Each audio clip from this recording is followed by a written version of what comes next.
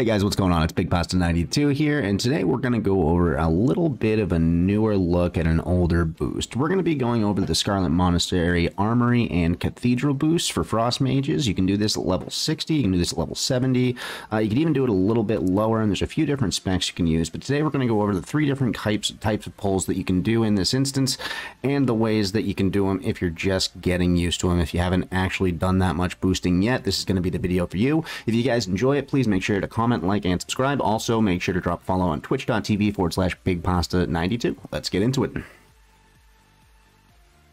So what you're going to do right after you kill those first two mobs right at the entrance there, they will aggro if you have lower people that you're boosting, so you're going to have to kill them first, is you're just going to run straight through the entirety of the instance. If you're level 70, it's no problem. At level 60, it's still relatively effortless. And then you're just going to camp right here at the window and get all your health and mana back. There's no reason to prep anything before you take this run. You don't need shields, you don't need consumes, you can do it all here, it's no problem. So start the pull, you rank 1 wand and ice lance right behind you just to get those mobs at the end of the hallway, and for the rest of the run, you're pretty much just rank 1 arcane explosioning. So the armory pull is definitely easier than the cathedral pull, just from a perspective of pulling the mobs for sure, but the kill phase is actually a little bit more difficult because there is no dedicated kill spot, there is no dedicated safe spot. You're just kind of kiting them around the courtyard, and that's a little bit aggravating. But you just rank 1 arcane explosion, making sure to keep your shields and your wards up if necessary. You don't take too much damage.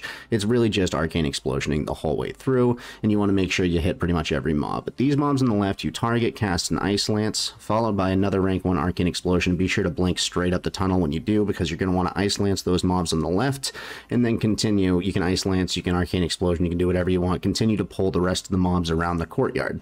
So at this point, you're pretty much done pulling. You're going to want to make sure that none of the boosters are anywhere near that doorway, because even if they're a little bit close, they can technically aggro, and when your ice block happens, all the mobs will run straight for the group, so you don't want to do that. This is where it's very important to have a blink and all your shields up, because you're going to blink to the end right there when you turn the corner, usually, because it'll be off cooldown again by the time you ice block. I didn't, I just ran the whole way, but you should blink right there in the final stretch, and then get both of your shields up. Get your ice block up, get your mana shield up, and then it's just waiting until the countdown. So instant frost nova.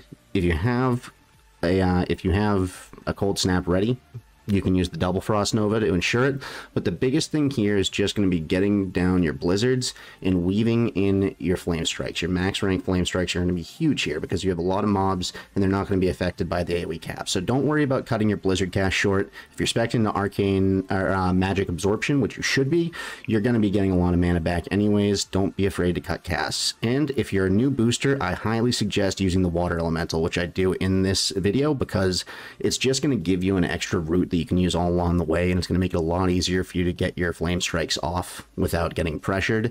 And a lot of these mobs stop to heal at some point, right? So they're actually just going to be sitting in that flame strike damage, which is going to help you out immensely. So right there, I use the pet freeze because I'm out and mine's on cooldown, and you can pretty much just mow them all down. Now, if they're not dead by the time they get to you, or if they're not fleeing, you can blink to your left, you can use the entire courtyard. I like to just kind of run to the left and then cut right back through the courtyard and go all the way back towards the initial set of stairs that you started at, but that's not really necessary. Usually they're going to be pretty much dead, and if you do this pull just like I showed you, you're going to kill roughly around 68 mobs in 5 minutes. Now, the thing about Scarlet Monastery is every single instance counts as 1 save. So 68 mobs in here is going to be in addition to everything that you're going to get in the Scarlet Monastery. So 68 mobs right here, you're going to get at least another 50 on top of that. So there's going to be 2 different ways that you can pull the cathedral. Either one, you have to kill this mob right here in front, just like an armory, to keep your group safe. But if you're a new booster, I suggest you get this version of the pull down first, just because it is easier. And it also helps you build mechanics with jumping up and off the ledge in the safe spot that we're going to use to kill all the mobs. There's more mobs in here if you kill every single one of them, but you should probably get this one down first. So basically what you do, rank 1 arcane explosion to pull these guys, and then you're going to rank 1 arcane explosion to pull these next guys. In the next video, you're going to frost nova them right here. You don't really have to. I end up frost novaing them because I'm like, well, there's no reason for them to hit me, so you can, but really, you can just start pulling all the mobs right here if you want to. It really doesn't make a difference. It's not going to change your loop. But Just for the sake of keeping it simple, I'm going to do it like the other pull and ignore those mobs for now. But after you Frost Nova those first mobs, just start pulling everything at the top of these stairs, with excluding the ones that are up in that little alleyway to the right. You're going to leave those for later.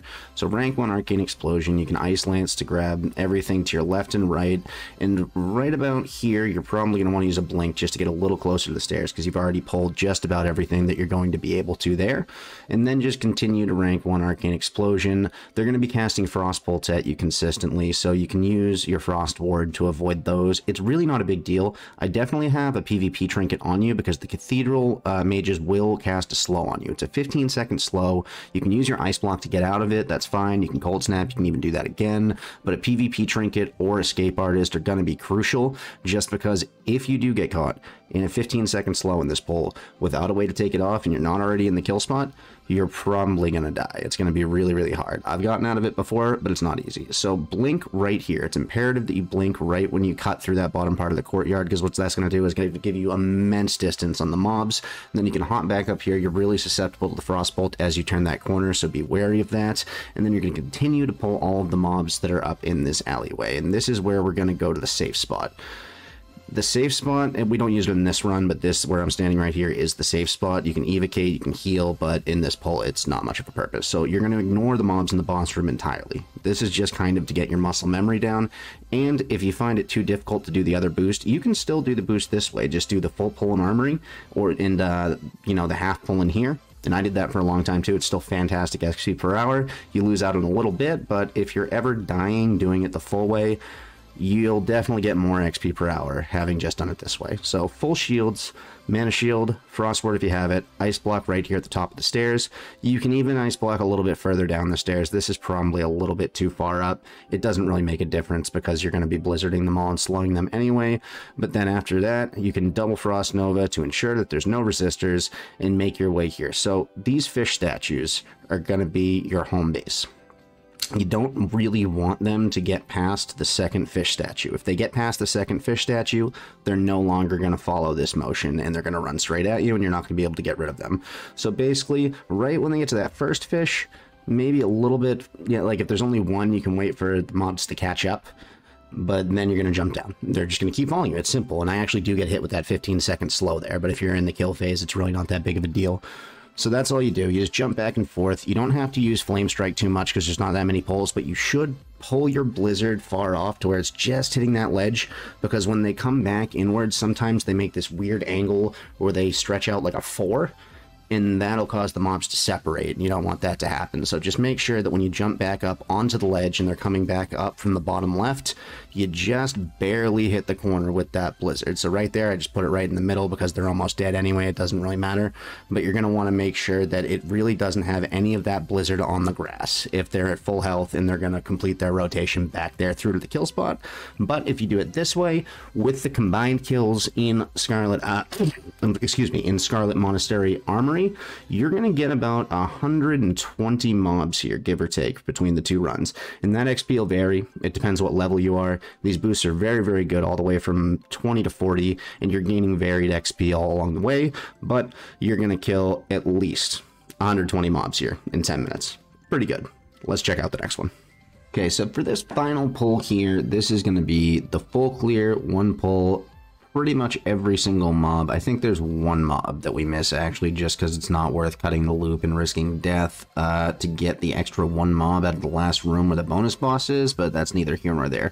So same thing, rank 1 Arcane Explosion, those first mobs, but Frost Nova them right there in that hallway just to make sure you're getting distance, and then you are hauling ass all the way to the boss door. You're not pulling any of these mobs here. You're avoiding every single one of them, using your blinks on cooldown, and then getting to that door as fast as you possibly can, because they're going to be gaining on you. You don't have a whole lot of time with the Frost Nova. So this is a good time to just turn around, quickly check your back, make sure that you still have a comfortable amount of distance. You do, and then immediately go into the left side of the chapel, get a little bit behind you, and turn Ice Lance the guy at max range who's at the start of the room, and then just let the others pull behind you. Blink over, Ice Lance every single mob there, pull them, you know, by just aggroing them near each other if you can, and then Frost Nova everything that's behind you. So what you're going to do here is you're just going to start casting Ice Lances over at these mobs at the end of the hallway, and then just keep casting your rank 1 Arcane Explosion. Try and throw out Ice Lances. If you notice anything in the middle that hasn't been aggroed, rank 1 Arcane Explosion works as well. And then you come out of here, and you just start doing the pull like you were before, as if you had started it at the boss door. So this gets more difficult. There's a lot more mobs. You're going to take a lot more slows. The slows and the hits are actually pretty bearable. You can make it a really long time just using your Frost Novas and your shield if you don't want to waste your Escape Artist or your Trinket. I was trying to make it a point that you can really push your luck in this if you're level 70, but probably don't take as many hits as I did. Probably just use your Escape Artists, right? Because it's not worth risking a wipe. Nothing is.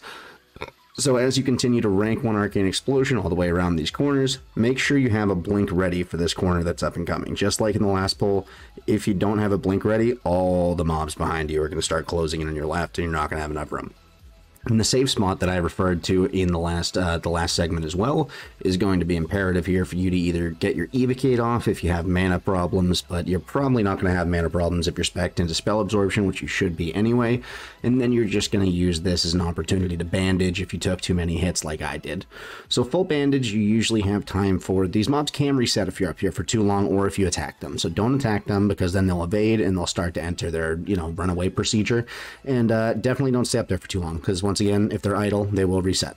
But then same thing, blink straight across that, the rest of that courtyard, back to these stairs. Make sure you don't take a Frostbolt, and you can actually wait here. Wait for them to almost touch the staircase, because if you start running this way too soon, they might actually just cut straight across the fountain and not follow you along those stairs.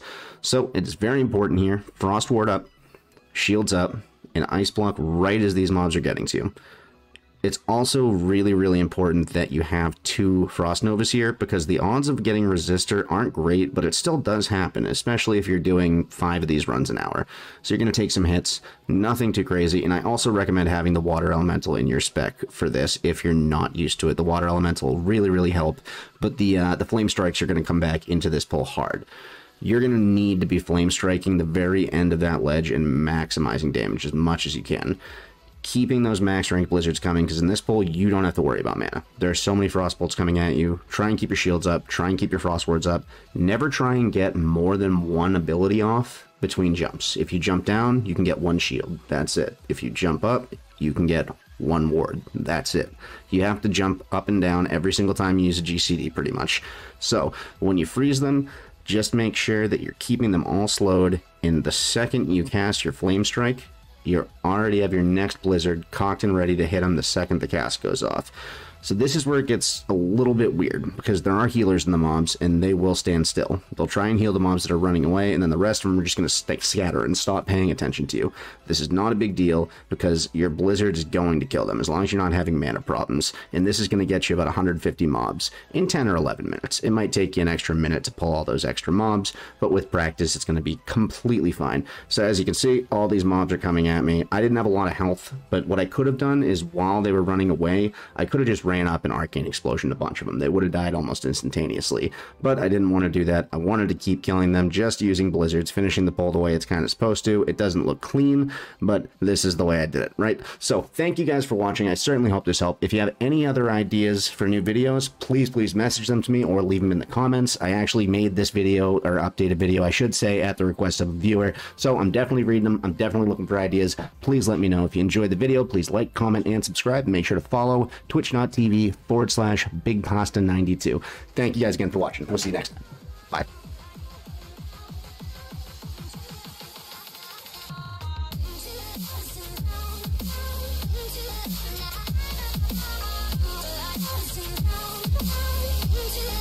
Yeah.